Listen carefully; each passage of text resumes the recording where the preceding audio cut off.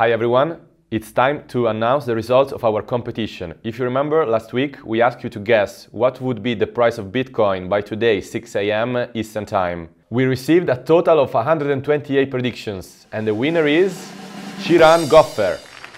His price prediction was $11,050, which was the closest to the price at 6 a.m. Eastern Time on Coin 360. So congratulations Shiran, you won $50 credit to spend in our merch store. We are gonna get in touch with you soon. Thanks a lot to all of you who participated. We are gonna have more competitions coming soon, so stay tuned. Now let's go back to the crypto markets with Patrick Heusser. So Bitcoin experienced significant losses in the last couple of days. Almost 25% down the highs reached last week. So what do technical indicators show us at the moment? At some point, every parabola has to break.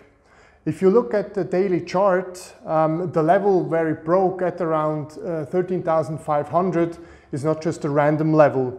It's basically the Fibonacci level of the down move we have seen from the top 20,000 down to 3,200.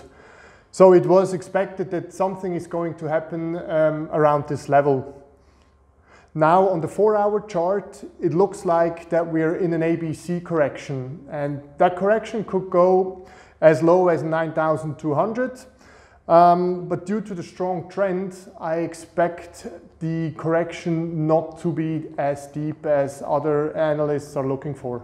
This downward trend started last Thursday when Coinbase reported an outage, and later on Mike Novogratz said he wished he sold more Bitcoin before the price dropped. So do you really think that these kind of events can have a strong impact on the price of Bitcoin? No, I don't think so.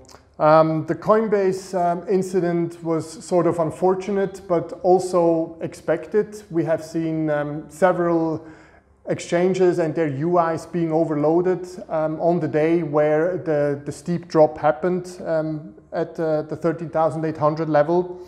And Mike Novogratz's comment, he sort of said it got taken out of context, and on his social media accounts he corrected that statement somewhat and also said he's looking to sell but then buy them back on a lower level, probably also in the ABC correction. So volatility, it's at its lowest point since the beginning of 2018.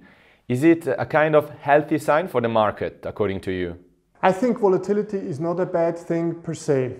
I personally believe that we are back to more normal levels for the asset class and the current state we are in terms of price movements, and I'm referring to the broken parabola. Some analysts say that we are just at the beginning of a much significant correction, which will bring Bitcoin price as low as 40% the price that is now.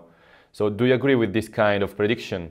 I see this as unlikely because that would imply that we would correct the rally we have seen from 3,500 up to 13,800 by 61.8%.